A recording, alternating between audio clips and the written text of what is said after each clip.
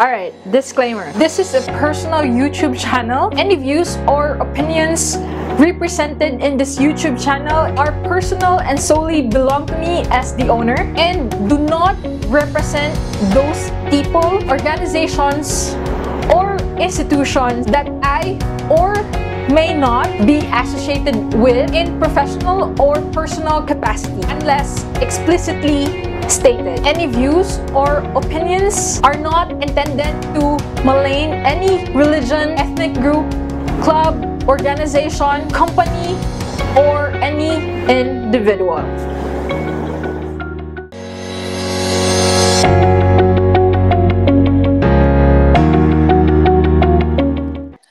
Let's go now to the last aspect of the EIS document per se, which is the environmental monitoring and audit. So the environmental monitoring and audit should have, or I would say, these are the things that we will be discussing with the environmental monitoring and audit. We will be discussing what are the types of monitoring. So we have the compliance type of monitoring and the impact monitoring. When we say compliance, this is actually the list of things that we have to comply, and then the DNR EMB will be monitoring it. So that's considered as compliance monitoring. And we also have impact monitoring, in which this is the kind of monitoring that the developer or the owner of the certain project or activity and the DNR EMB will be monitoring based on its impact, the adverse impact of the certain project. Of course, we will also discuss purpose of the environmental monitoring and audit. What do we mean by residual impacts? These are actually the impacts. These are the kind of impacts that I will actually explain that later. When we say residual impacts, these are impacts that are not direct. It is also not. I will give you an example later as to an example of a residual impact. Of course, we will have indicators, and we will also discuss monitoring plan. All right, let's go first to compliance and impact monitoring. So when we say compliance, it's the monitoring of a project proponent's compliance of the conditions indicated in the environmental compliance certificate. So if the EDNR EMB will issue the ECC, the environmental compliance certificate, there are actually a list there of conditions that the developer and the EIA preparer would have to comply according to this list of conditions that the DNR EMB stated in their ECC.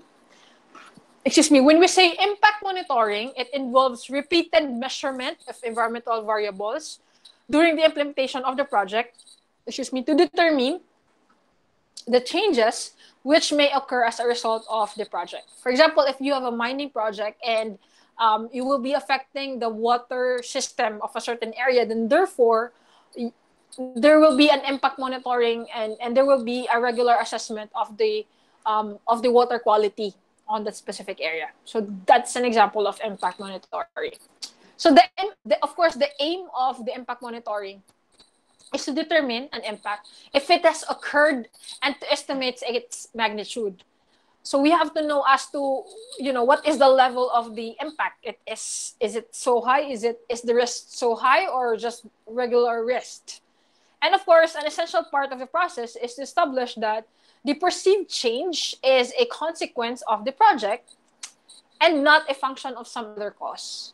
So we have to quantify that because of the project, that certain adverse impact happened, and not other factors or other circumstances that causes that adverse effect or adverse impact. And of course, impact monitoring need to establish the causal relationship between action and effect. So of course, as we know, there is always a relationship between action and effect. If this is your action, there is always a relative effect to that, and that is being quantified or could be quantified during the impact monitoring. So when we say impact monitoring of residual and mitigated impacts, this is actually under the Philippine Environmental Law, which is monitoring is carried out by a multi-sectoral monitoring team, or MMT. So the monitoring information in which there are types of indicators to be used for a short-term and long-term monitoring. So that is actually also indicated in the EIS document as to what are these indicators that should be monitored. For example, again, if you are doing a mining project, and then, for example, it is likely that the water system will be affected by your mining project, then therefore, there are parameters of that water quality assessment that should be monitored in a short term, for example, every week or every month. And there should be also a parameter of your water that should be done in a long-term monitoring, maybe once a year, or maybe every 3 years. So of course, in the monitoring information, there is the procedure for the data collection should also be included or indicated. For example, for nitrogen,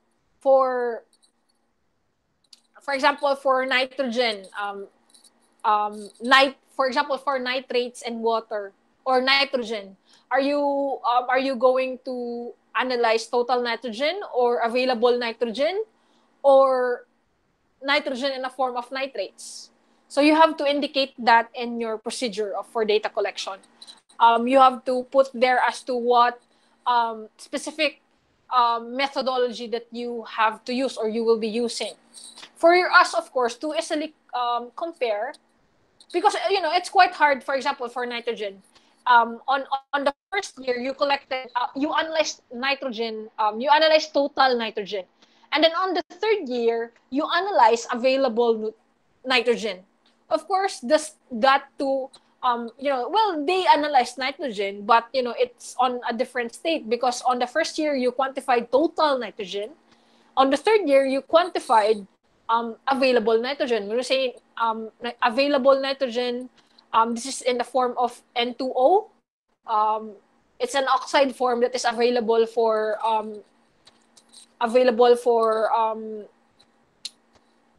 cellular activity or consumption of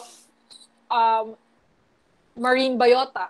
So N2O, like N2O can be absorbed by plants, N2O, in a form of water, because it's an oxide form.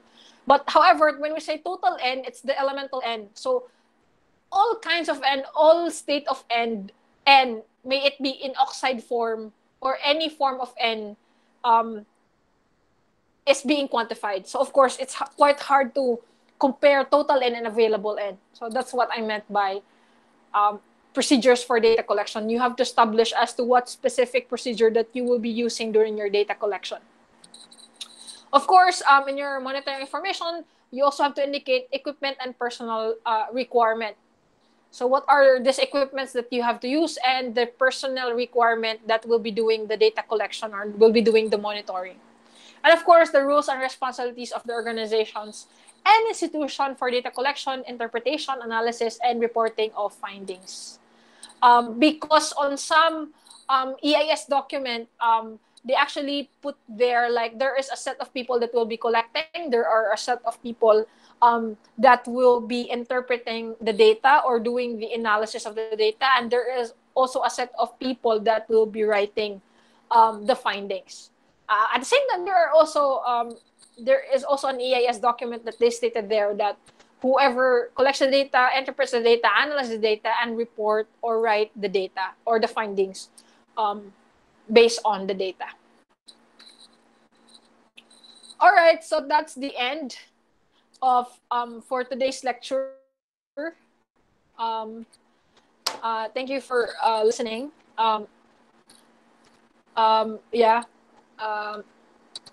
Actually, I still have a few. I think I still have a few lectures, but I opted not to lecture that first because with the expense of time. So I can still